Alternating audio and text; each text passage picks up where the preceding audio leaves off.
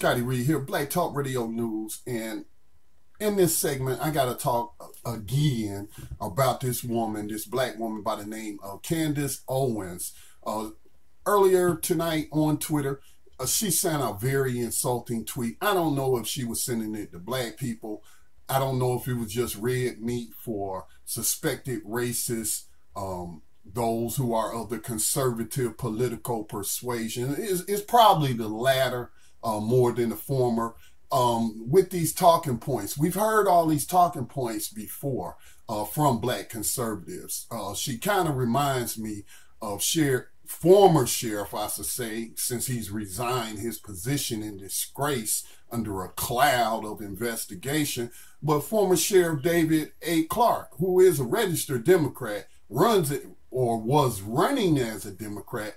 But of course, he is a conservative. He spends all day on Twitter attacking Democrats and whatnot. And there's lots to attack the Democrats about, but, you know, not the things that he talks about. All right. And she seems to be made in that mode.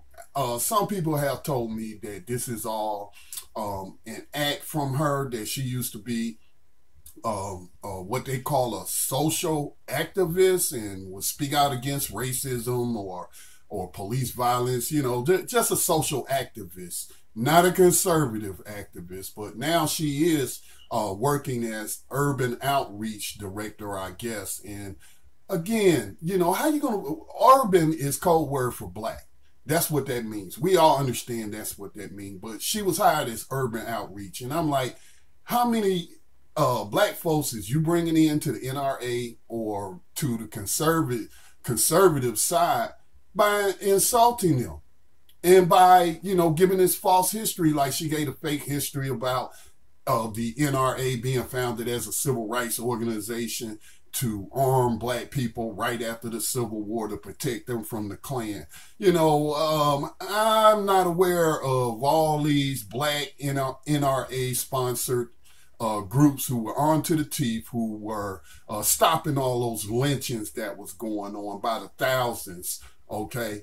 I don't recall any of that kind of stuff being reported, and I'm really willing to bet you that there was some card-carrying NRA members in those lynch mobs, lynching black people. I also don't recall any white NRA groups stopping any lynchings or anything. So, you know, some of this stuff, you think it would be simple for people to identify when they're getting hit with fake news, but apparently not. You know, a lot of people are lazy. They just assume these things are correct and they don't do any research. But her latest offense, and she's on my radar now, she's the latest black person to be propped up by the conservative mainstream media.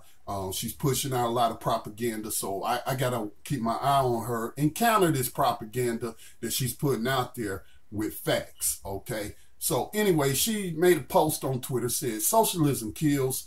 America is the greatest country on earth, and blacks will never succeed until we recognize that the welfare system, public schools, and the Democratic Party are our enemies." So again, you know, she must be taking her cues from former Sheriff David A. Clark Jr. You know, again, we've heard these talking points before. You would think these people would give y'all a new script or something. And again, I will fire you if you are not bringing in black people to the organization, to the cause. And I know y'all focus on our young people, but you know, the majority of young black kids are not that stupid. And you know, again, this is really, you know, insulting. She posted a meme of herself. "The most controversial thing I've ever done was decide to think with my brain instead of my skin tone." So what this is meant to do is to delegitimize complaints about racism and white supremacy. You want to complain about the disproportionate number of black people and other non-white people being shot down in the streets by slave catchers. Oh, y'all call them police. But yeah, stop thinking with your skin. It's not cause you're black or whatever. This is to delegitimize those who speak out against racism. You know, it's insinuating that you can't observe racism, know it's racism. You can even have people You have white people like the teacher down there in Florida admit that they're practicing racism, and hear all these racist comments coming from white people. But hey, if we observe that, if we call it out, we're thinking with our skin, right? See how stupid this is, you know? And unfortunately, it was shared and liked a whole bunch of times. And, you know, that's just so insulting. Do you think you're going to recruit me to anything by insulting my intelligence? You know, melanin doesn't have brain cells. It doesn't, in case you didn't know.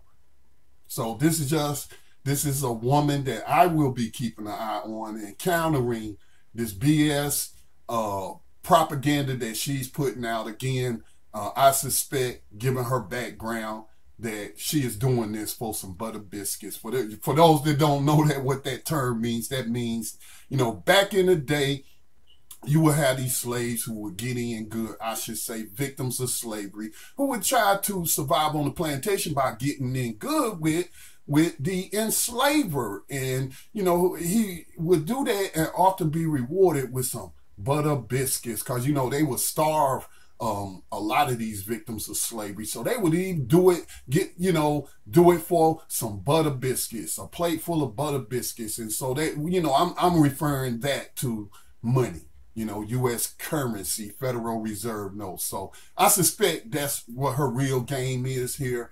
But if those people over at Turning Point USA want to keep wasting their money on their urban outreach director, then, you know, it's their money to throw away. But black people are not that stupid. All right, this has been Scotty Reed with the Black Talk Radio News report and commentary. If you would like to support truly independent black media, make a donation to the U.S.-based nonprofit Black Talk Media Project. Y'all be safe out there.